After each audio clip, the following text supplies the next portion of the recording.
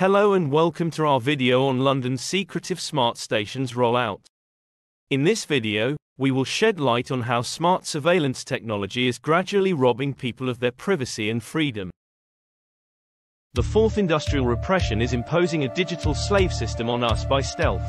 Smart infrastructure, self-monitoring, analysis, and reporting technology is being rolled out in contexts that have nothing to do with private vehicle use. Transport for London is testing smart surveillance at Willesden Green Tube Station, which is due to continue until March 31, 2023. The smart station proof concept is marked restricted for internal TfL use, revealing the secrecy being deployed to sneak through this new stage of the incremental theft of our freedom.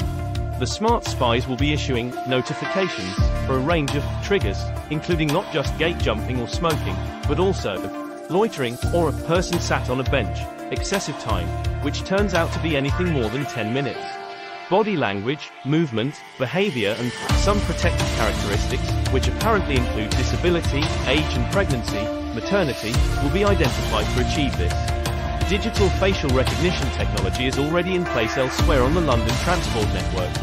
The prospect of real-time surveillance that monitors people in terms of particular categories suggests an entirely predictable link to them. SDG-based impact capitalism, the 21st century digital slave system which is the driving force behind the whole smart cities agenda.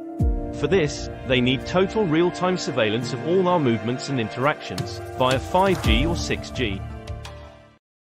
In conclusion, the London Secretive smart stations rollout poses a serious threat to individual freedom and privacy.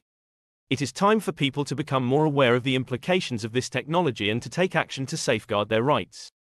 Thank you for watching.